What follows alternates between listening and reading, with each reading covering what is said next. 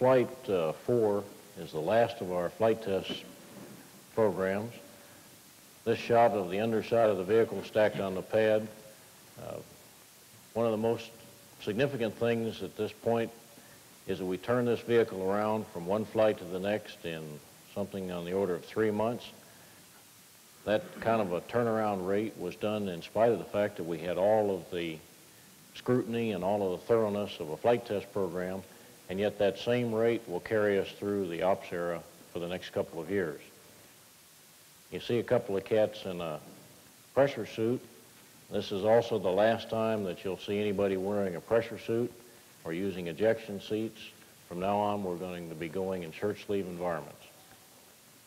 Come out to the launch pad. One of the things we did here was to, as Hank mentions, we get ignition on time, much less than a second off the planned trajectory. Here you see the engines coming up to speed. The engines are controlled in the final count by the onboard computers. We verify that we have good main engines prior to ignition of the solids, which commit you to flight. Just prior to this, we had loaded the payload on the pad, which is another first for this part of our mission. And that's going to be one of the ways we streamline the turnaround time for future operations.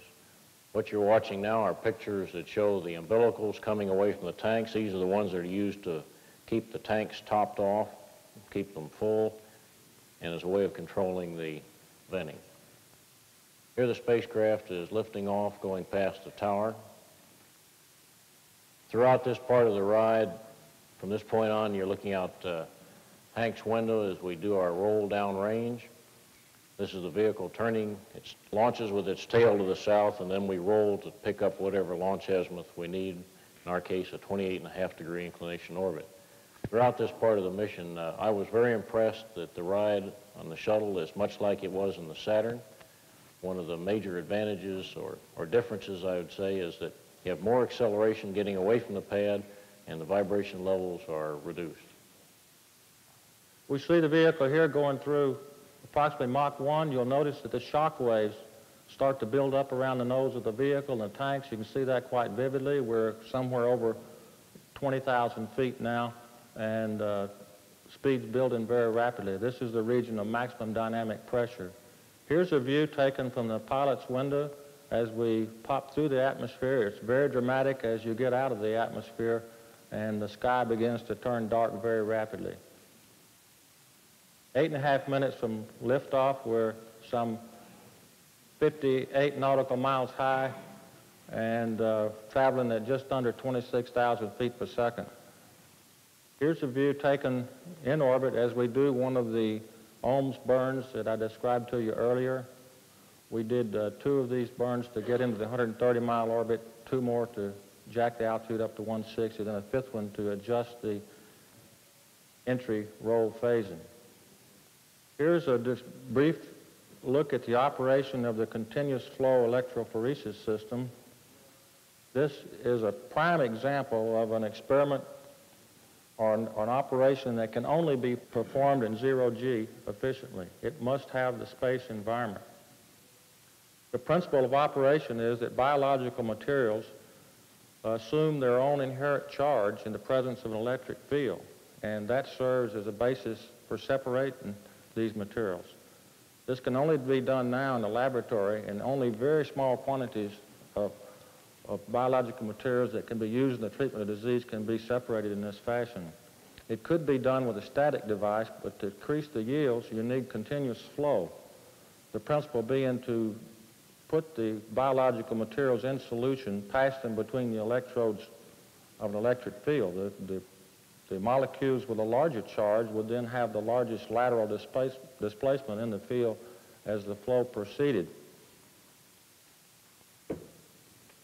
Now, the big enemy of doing this on Earth is gravity. Gravity limits how much or how concentrated the solution is with the materials you're trying to separate, because the solution must keep it in, must hold it up, and in gravity, if you get the concentration too high, it won't hold it.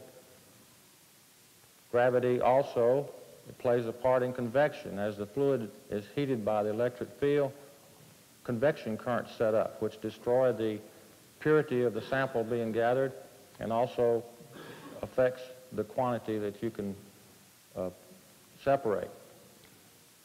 In the space environment, you can increase the yields several hundred times over what you can do on Earth.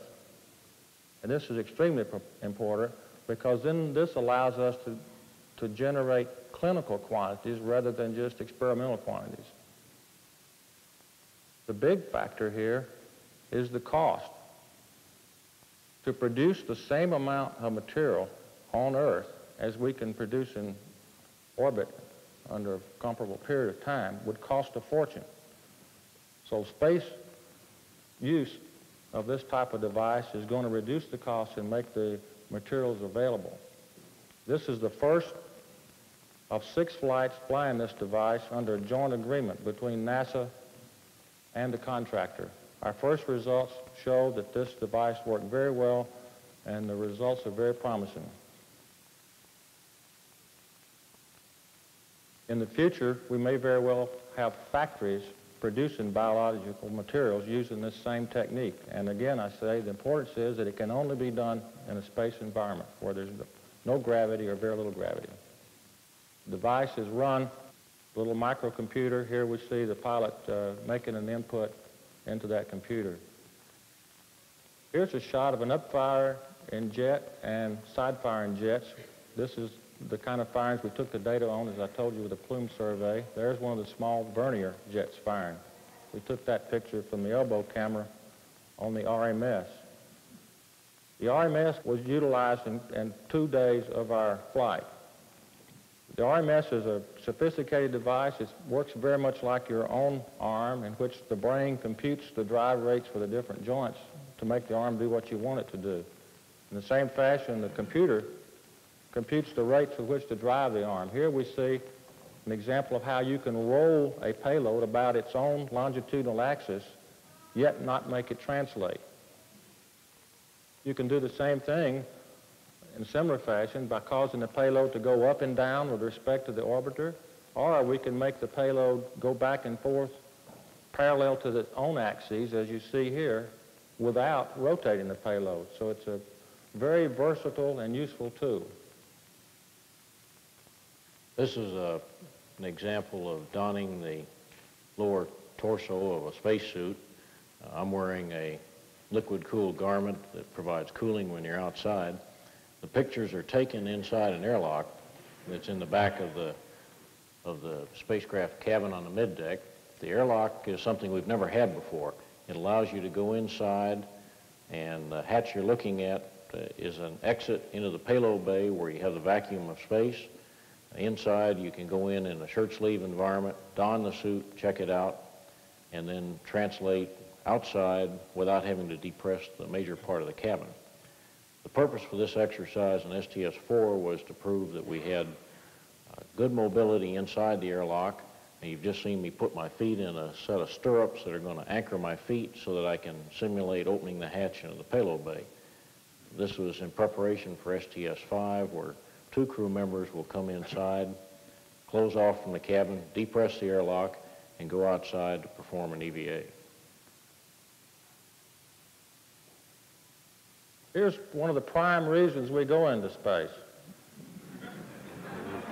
Not to have fun, but the presence of zero gravity. Imagine the applications of this. We've already talked about one, the CEPAS, in which we use the lack of gravity to do something very useful in technology and production. But you could also use this to, say, process materials in which it's important that the materials not touch a container with which that it's in. The lack of gravity also has some disadvantages in that you must somehow anchor yourself if you want to work in space. Here, the crewman puts his toes under the edges of the locker, and notice he has quite a bit of freedom then to move about without coming loose and floating around as you saw earlier. Another device we evaluated was this little foot loops that he's put his foot in. Just a little loop, hooks his foot under it, and then he's able to make some movements. A third device we looked at are these little sandals with suction cups on the bottom. We evaluated this for several days during the flight and found them to be very useful. We probably still need to do a little more development on them, but the concept is sound. One of the devices we liked the most on flight for improving morale was a treadmill. It works exercise works in space just like it does on Earth. It clears your thoughts and makes you ready to charge again. We had a harness that attached to the lower torso, and those bungee cords there applied a force equal to the body weight. So your legs were seeing the same forces they would see in 1G on the surface of the Earth. We also had an electronic device that run off a battery you could attach to your earlobe. Was also attached to the treadmill. You could tell what your heart rate was, how far you'd gone, how long you'd been running. This was a real morale builder for our flight to be able to use this. One of the things we took a look at in our operational evaluation was some revised packaging of the food system.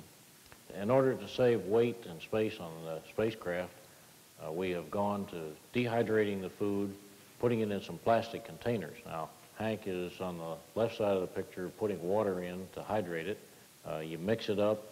Since most food tastes better if it's warm or if it's cold rather than ambient, we have this aluminum thing that looks like a suitcase. It's actually a little portable heater. Put the food that has to be warmed in there, and then we'll put it off to the side for 15 or 20 minutes and let it warm up. At the same time, we had a little refrigerator, which we carried for the first time on this flight. Then we could put beverages and things in there that would be cooled. And you put it all together so that you have a hot meal with cool beverages, and it goes a long ways towards making the food a lot more flavorful. And just as it does on Earth, having a good meal does a lot to bring up morale.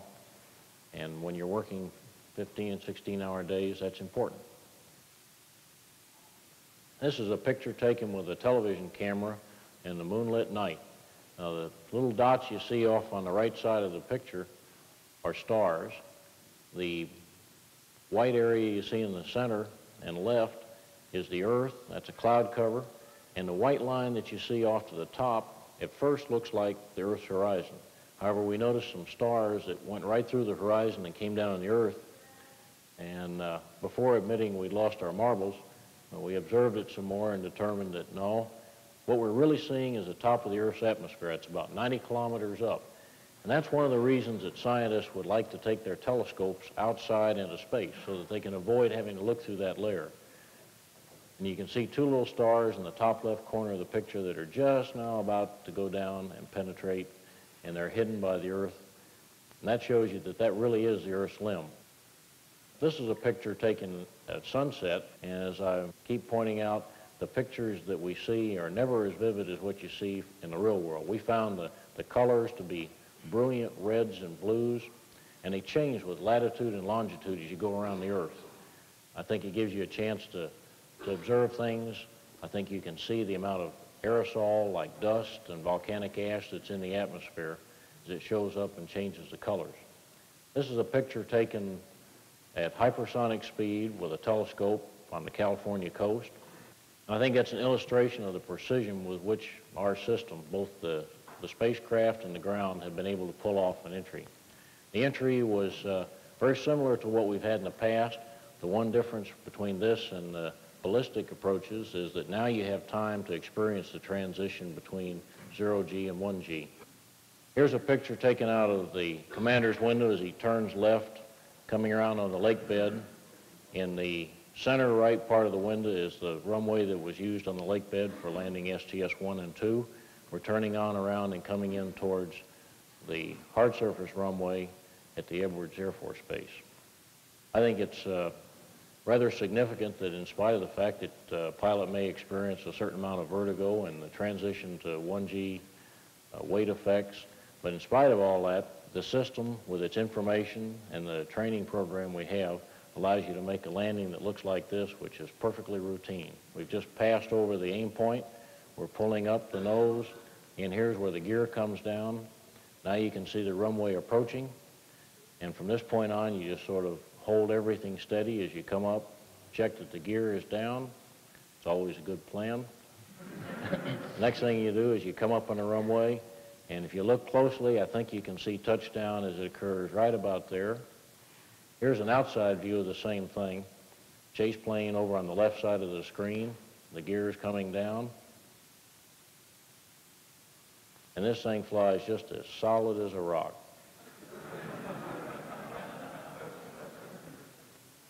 Approaching the overrun now.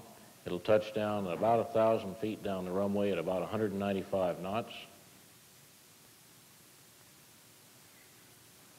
About this point, Hank calls out that we have 185 and it's time to drop the nose. You can see the elevator is wiggling as it controls the rate of the nose coming down.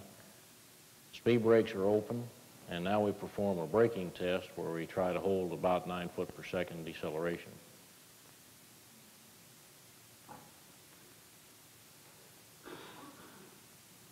I think the fact that we can go out and do all of this in public is a real tribute to our entire system. And at the end of the day, probably the most spectacular part is the flight of Challenger on its way to join a fleet. And we're no longer going to be a one-ship airline.